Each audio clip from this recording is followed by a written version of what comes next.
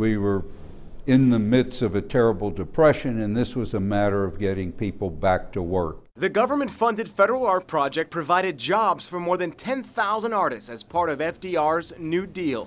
The goal was to preserve early American art and furniture while providing much-needed jobs during the Great Depression. Government had never hired artists before. Kentucky's role in this project is now on display at the Frazier History Museum. The exhibit is called Kentucky by Design, the decorative arts and American culture. This is the first time anyone has looked at a single state and how it fit in with the Index of American Design and what was, again, uniquely Kentucky. Kentucky artists would canvass the state looking for artifacts to paint, to document it for the future.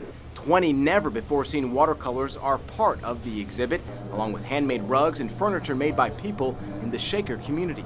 People who were in the Shaker community here, the artisans, the craftspeople, the woodworkers, they were all local. They didn't come from New England.